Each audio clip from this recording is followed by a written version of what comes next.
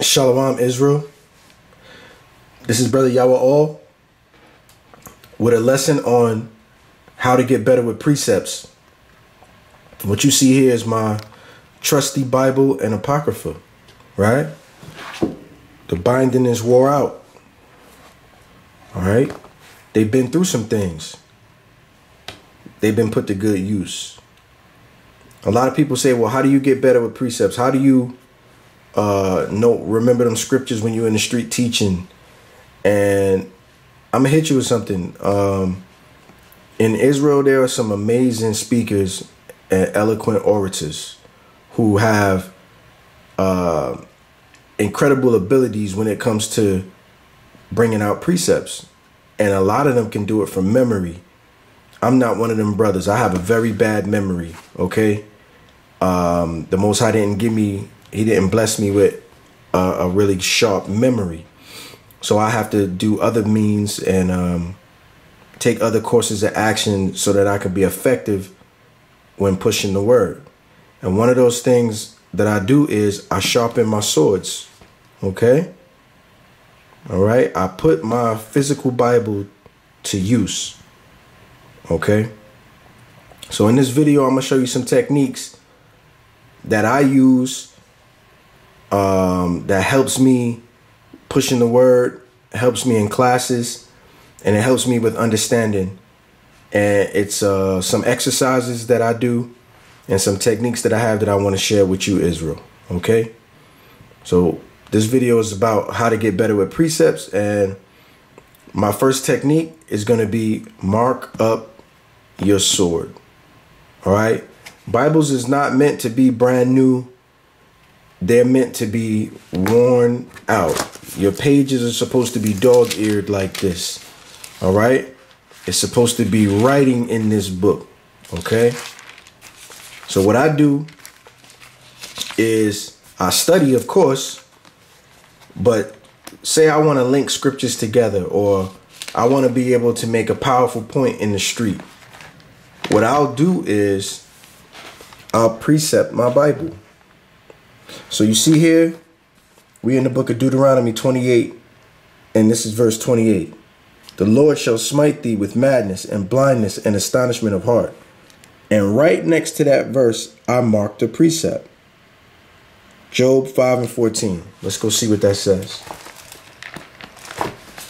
Job 5:14. Okay. Bear with me. I'm holding the camera and turning these pages.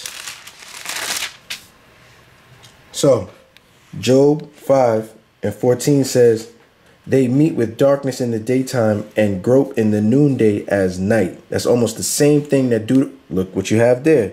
Deuteronomy 28:28 says. So if I'm in the street teaching and I bring out Deuteronomy 28:28, my sword is going to lead me to Job 5:14, which says the same thing. All right. So now I have a precept. Say I'm looking for a powerful scripture or a key scripture.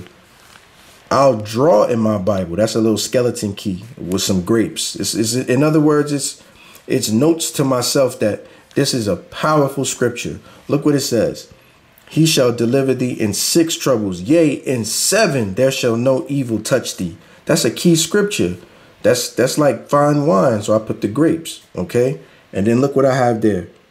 A precept. Part of my handwriting, but that's Revelation 15:1. Let's see what it says. Revelation 15:1. And I saw another sign in heaven, great and marvelous, 7 angels having the 7 last plagues, for in them is filled up the wrath of God.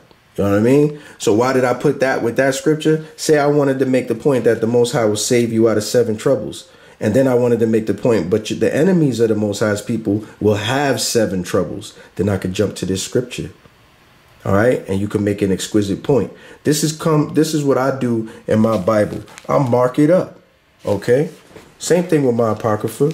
I love Sirach. Sirach is like one of my favorite books to read. And if you look at these pages, precept upon precept, man. I got swords, meaning this verse is a cut.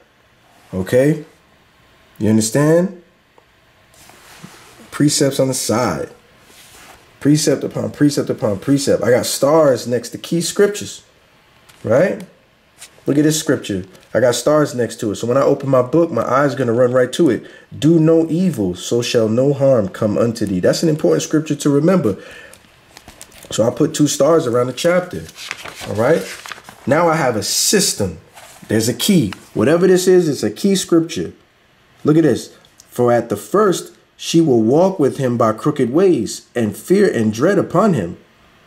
Salakia, and bring fear and dread upon him, and torment him with her discipline, until she may trust his soul and try him by her laws. That's a key scripture, because that's talking about how wisdom has patience with you when you first discover this word. There's another key. Be not ignorant of anything in a great matter or small. That's a key scripture. Y'all understand what I'm saying?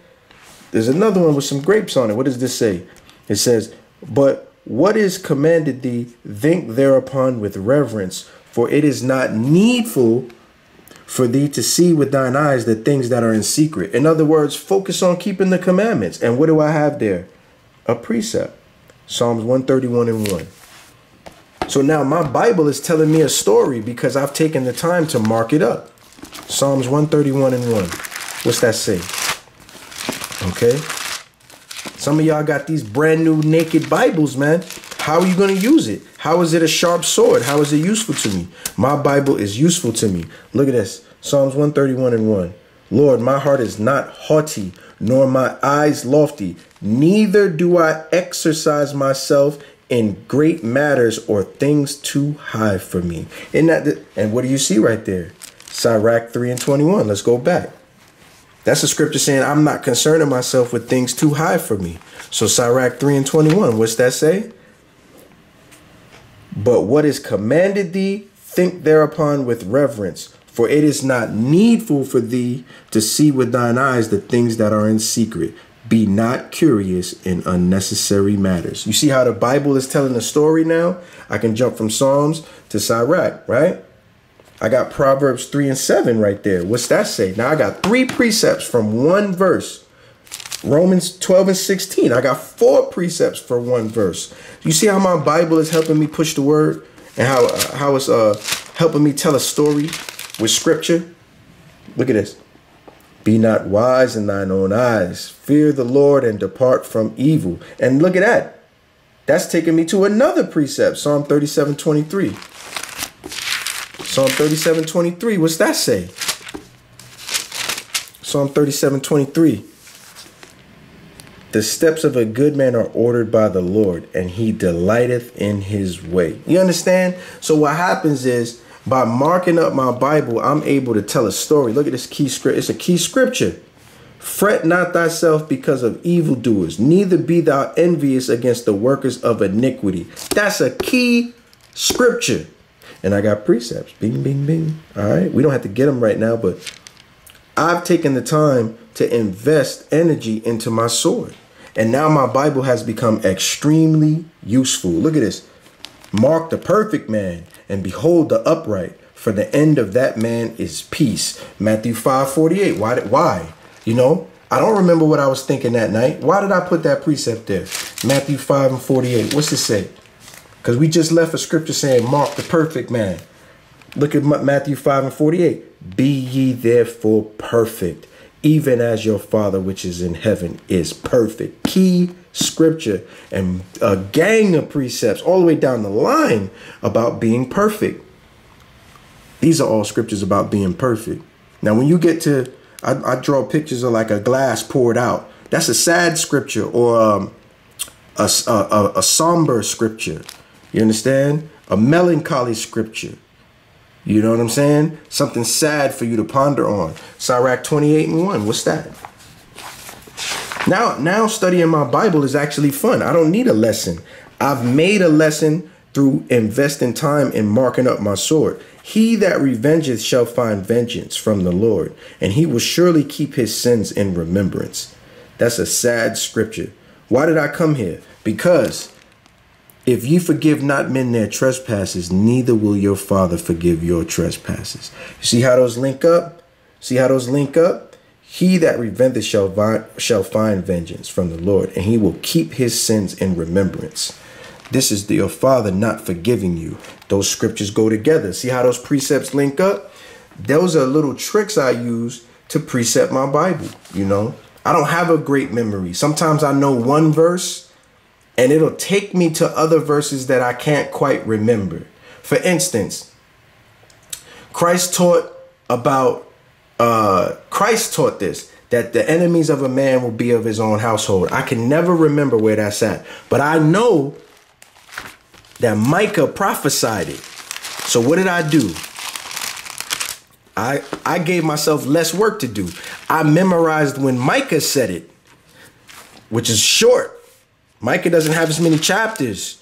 So I can find it. I can rest my finger on it. Micah said it somewhere, and I'll be able to find it because I probably put marks on it. Aha.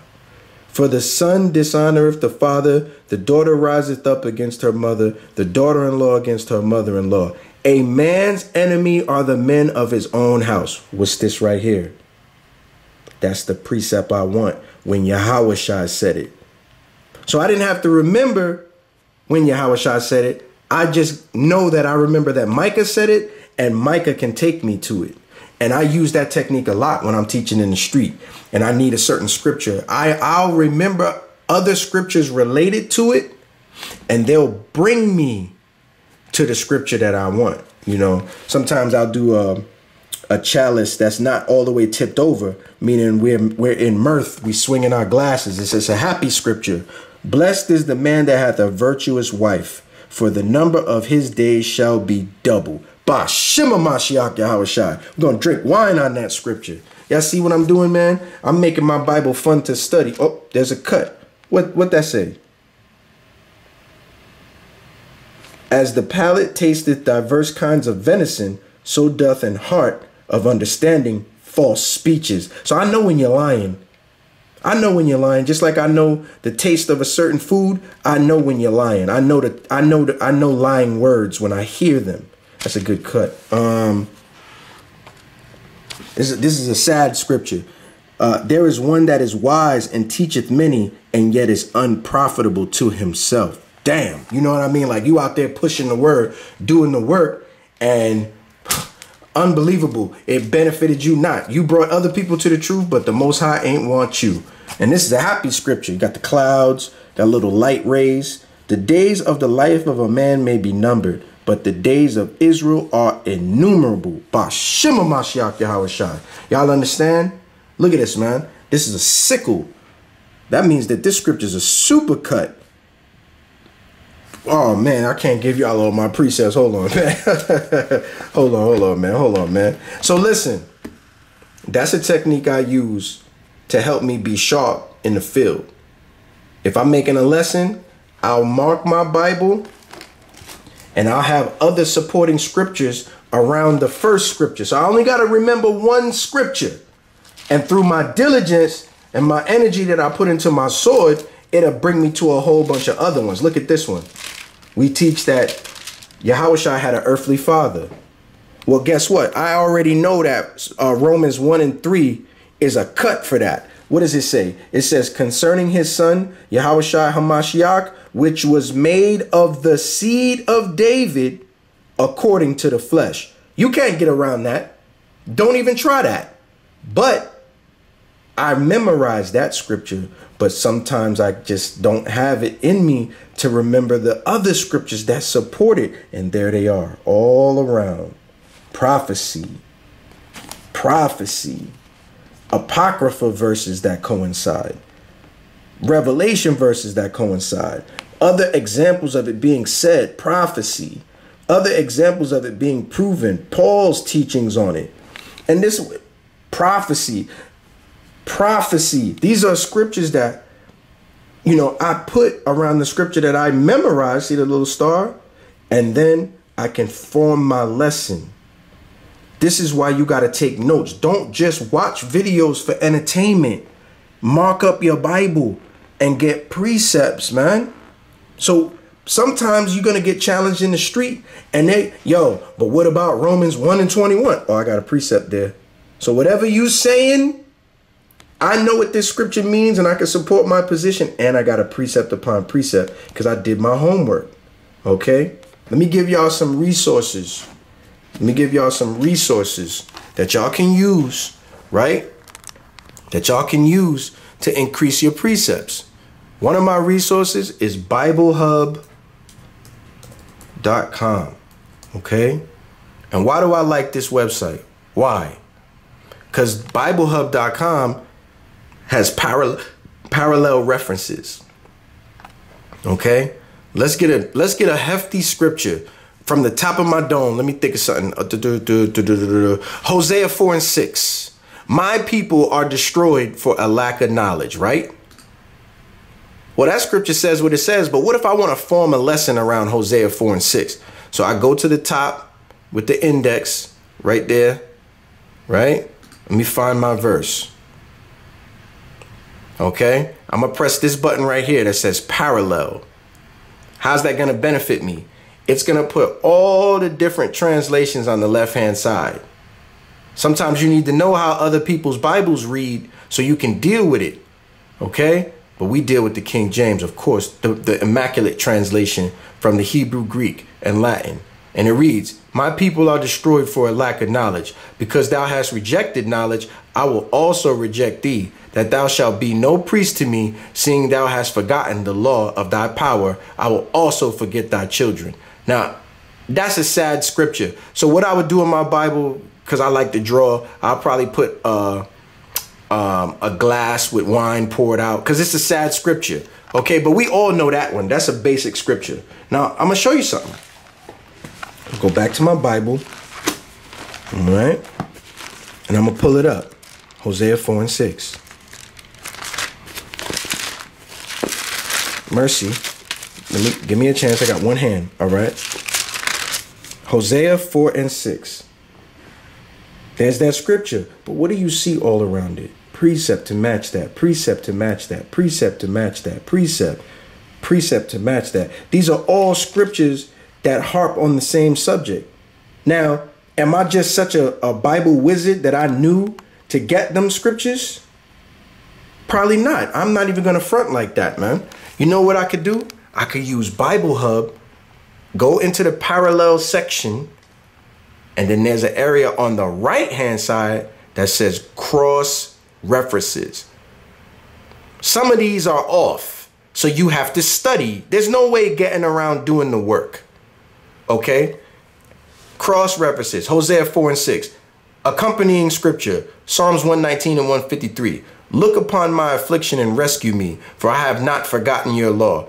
It doesn't sound like it's an accompanying scripture, but this might not be the way the King James says it. Let me go check it. And then when I go check it,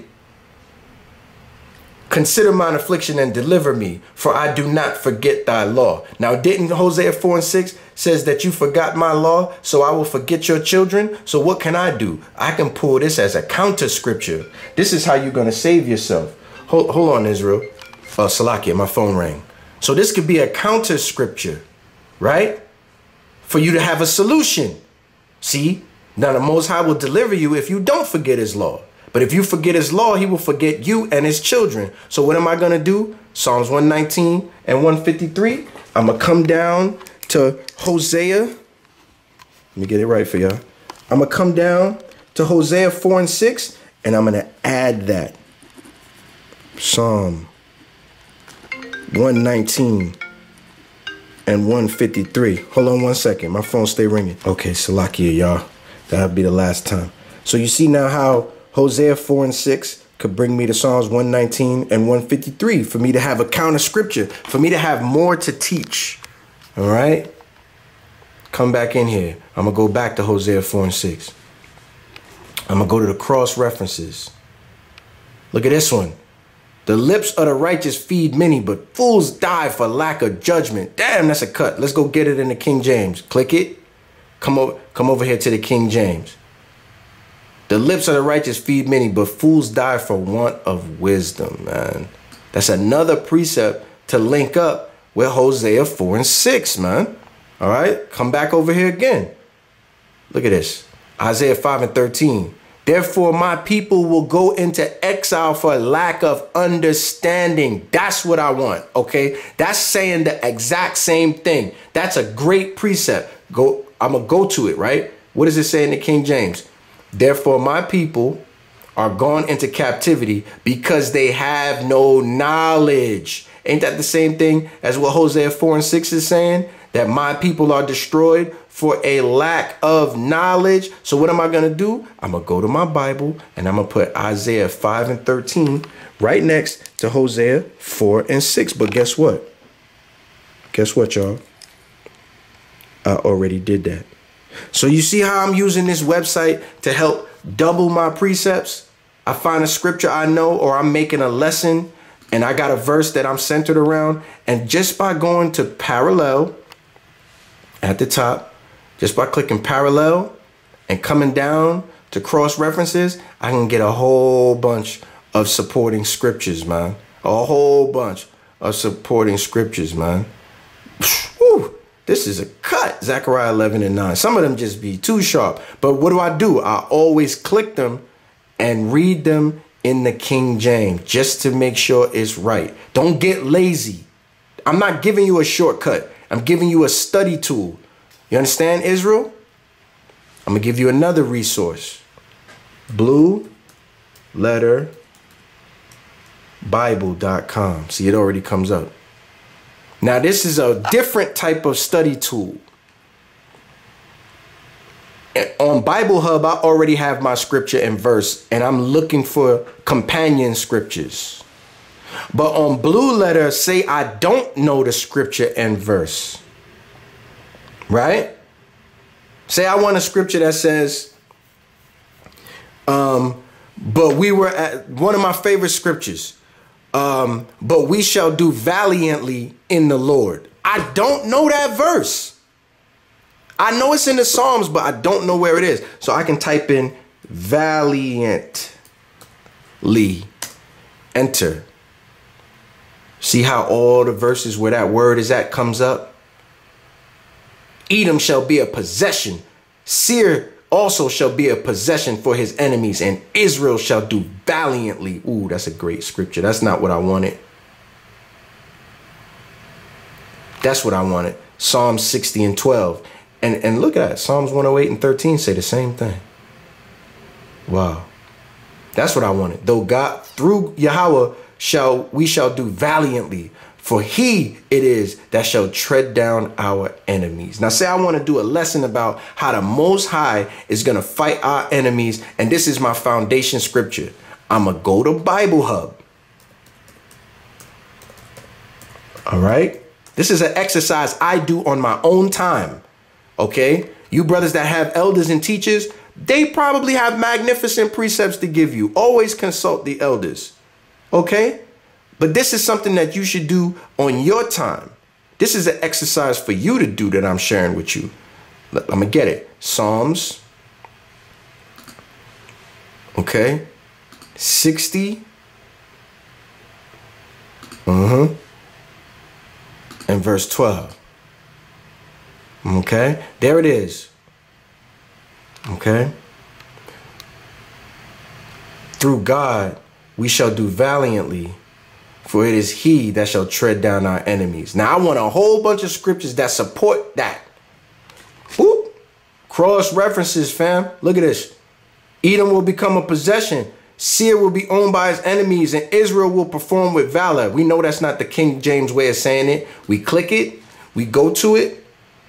KJV, and Edom shall be a possession. We just read that one because it has the same word. But say we want one that's saying the same thing, but not necessarily with the same word. Look at this one. Psalms 44 and 5. Through you we repel our foes. Through your name we trample our enemies. Let's get that in the KJV. Through thee we will push down our enemies. Through thy name we will tread them under that rise up against us. That's magnificent. So what I'm going to do, go in my Bible, the scripture I can remember, the one I looked up and hunted for, Psalm 60 and 12. I'm going to show you real time me applying this. I'll bet y'all do this at camp too. Psalm 60 and 12. Now, what did I put there? I put a lamp there, meaning that's a bright scripture. Through God we shall do, it's one of my favorite scriptures. Through God we shall do valiantly, for he it is that shall tread down our enemies. And I'm going to add Psalms 44 and, oh, I already got it, y'all. Psalms 118 and 16, Psalms 44 and 5. What 118 and 16 say? Let's get it. Okay.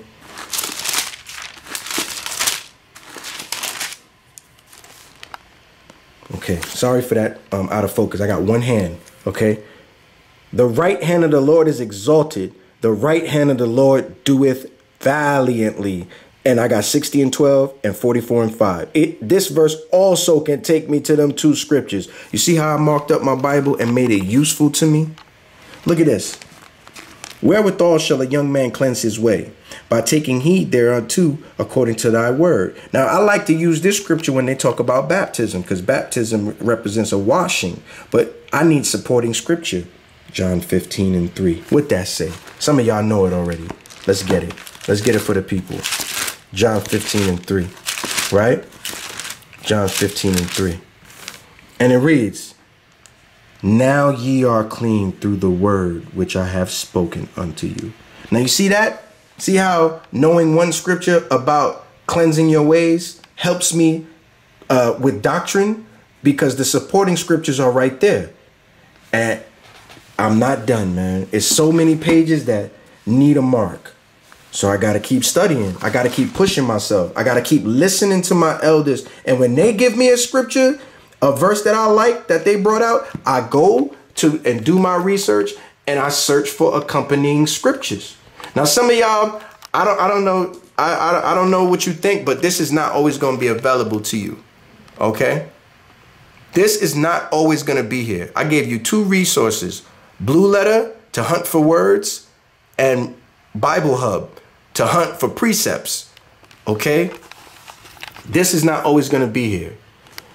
Okay, take advantage of technology and what Esau got up there and use wisdom to break down what's right and what's wicked and use it for the benefit of the nation and precept your Bible. I got a lot of work to do, man. See these naked pages? Okay, I got one there. I got one there. What's that? Joel 1 and 14. Okay, that's a scripture about fasting. I got one here.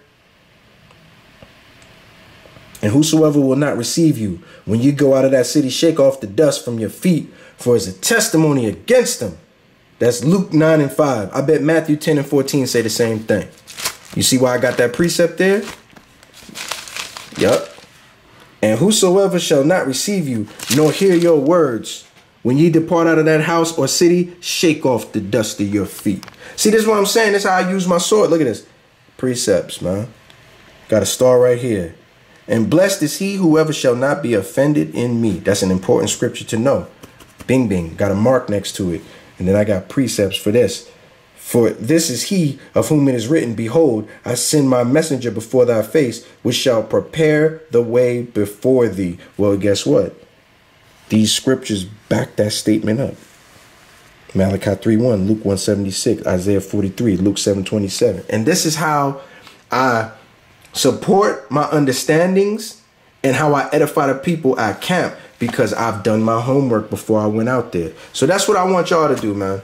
Don't let your Bible just be brand new. Wear out the binding, man. Use resources that's available to you and sharpen your sword. All right, Israel? This is Brother Yahweh All. I hope this lesson helps out. Much love in Yahweh Shai. Peace and safety to all the Israelites on the four corners of the earth, man. We the sons of thunder. It's our heart's prayer and desire for Israel that they might be saved. Shalom.